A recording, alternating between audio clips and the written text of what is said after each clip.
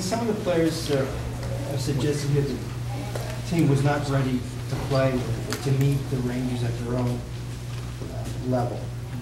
How do you feel? You know what, I thought we kind of started off a little bit slow, started picking up steam there, and then after that it was, kind of downhill from there. We didn't respond when they scored. They just kept going. They scored 1, 2, 3, and then it took us to that third goal to finally get a pushback. It wasn't good enough.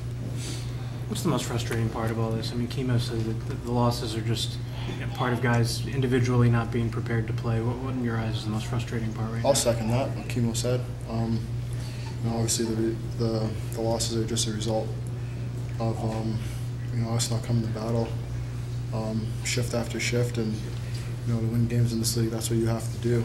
And and it didn't happen tonight. Why? How could that happen? You guys are a bunch of professionals. This team, basically the same players, finished 5th last year. Seems like a pretty hungry team. How could that happen? The guys just aren't ready to play and come to battle. Well, I don't know. We're gonna have to look within ourselves and figure that out. You guys are 7 points back now, 16 to play. Is it hard to keep believing that the playoffs are there for the taking? No, you never give up. If you give up, then it's just no point in playing this game if you never Check up here, guys. So, I don't know, in my mind, I think we still have a chance. I'm pretty sure everyone in this locker room believes that. We just got to start playing better.